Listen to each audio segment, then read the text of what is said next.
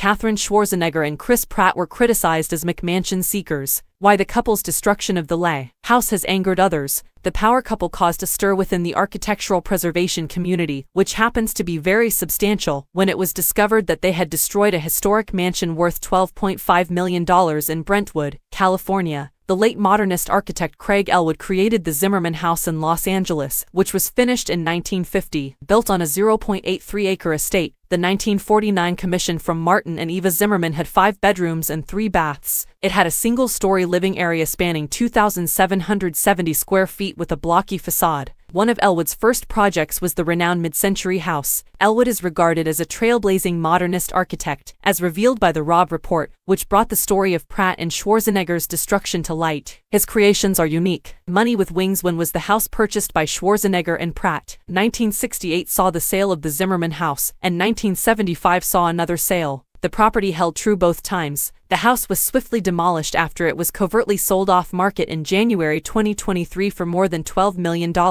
Earlier this month, it was disclosed that Schwarzenegger and Pratt were the purchasers. The residences are situated across the street from 2 houses that Maria Shriver, Schwarzenegger's mother, owns. Hammer specifically, what are they building? The couple plans to build a 2-story home in its stead. Ken Ungar, perhaps one of the West Side's most prolific and successful designers of large modern farmhouse-style mansions, is the architect behind the work in progress. According to the Robb Report, Megaphone Schwarzenegger and Pratt were called McMansion seekers. The Guardians of the Galaxy actor often faces backlash on social media. However, Schwarzenegger, who married Pratt in 2019, remains mostly out of the controversy. The internet has arrived for them both this time. A post on X said, "It's sad to see icons of modernism needlessly destroyed by insensitive McMansion seekers. Maybe I'm different, but I would have a hard time sleeping soundly if I spent $12.5 million on this house only to tear it down," a separate individual commented. People all around the internet share this sentiment.